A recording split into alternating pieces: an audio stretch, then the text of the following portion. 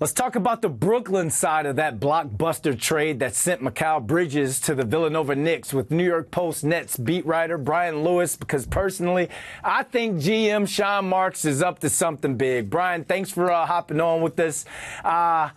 5 first-round picks, a partridge, and a pear tree for Bridges.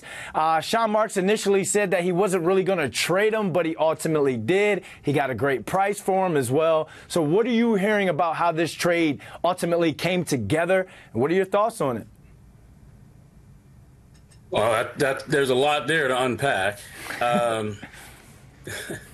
Yes, it's a good price for a guy who is a standout role player but has never been an all-star.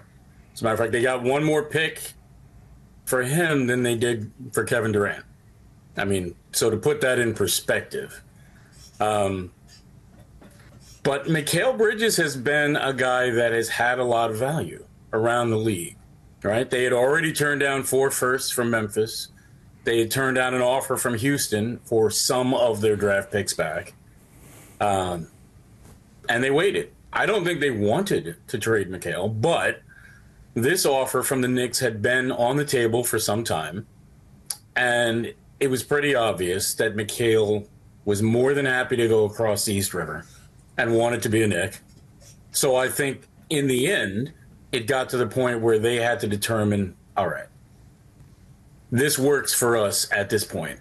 If he's not necessarily 100% on being here, and this is the value we can get for him. And each window, let's call it that, each trade deadline or each summer that Mikal stayed in Brooklyn, his value goes down. Because part of his value is attached to the fact that he had a great team-friendly contract. So at this point, it didn't make sense to keep him any longer than they had. You either had to commit to moving or commit to building around him and trying to find another star. And they could not find another star to go with him. So that means moving him. When you break it down like that, I tip my cap to Sean Marks being able to get the value for this player that he did. So now that the trade is official, do you think the Nets are going to take those 5 first-round picks and go full rebuild? Or do you think they're going to flip the script and use them to trade for some win-now type help? Oh, I think it's definitely the former. I think this is a situation where you're going to go and tear it down and rebuild. Now, that means you're going to be bad, right? But the deal that they made with the Rockets to get control of their 25 and 26 picks that had gone out in the James Harden deal ensures that you will at least benefit from being bad, right? Now, whether that's Cooper Flagg or Dylan Harper or Ace Bailey, the next great young French kid that's coming up, whatever, you will ensure that you will at least benefit from being bad and be able to tank, even if they don't want to use that word, but that's what they're doing, and that they'll be able to get a high-end talent.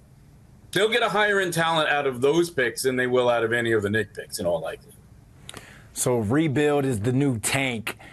We hear trust the process throughout Philly all the time. Do you think Brooklyn fans will trust the process with whatever the Nets front office decides to do?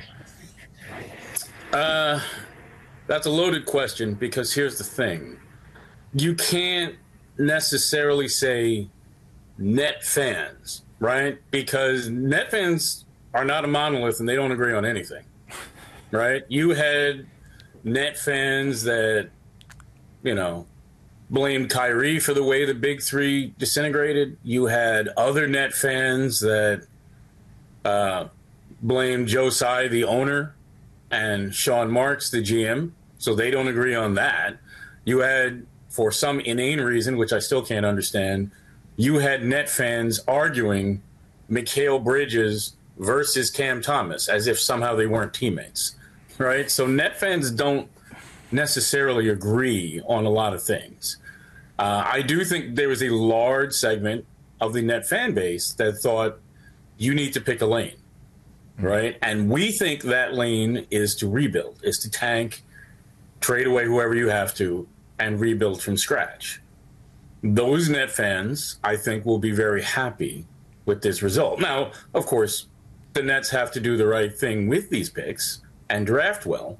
But if they have shown one thing, well, they've shown a number of things. One, they can't necessarily be trusted to keep their stars happy and in-house, at least not yet. But they have shown that they draft exceptionally well. So that's what you're going to have to trust that they'll do. And I think a large segment of their fan base actually will trust that they will draft well now that they have a ton of picks to do that with. Well, I'm preparing myself for another long season in Brooklyn this upcoming NBA season. But Brian Lewis, thanks for taking time out of your day to jump on with us. Oh, anytime. Appreciate you having me.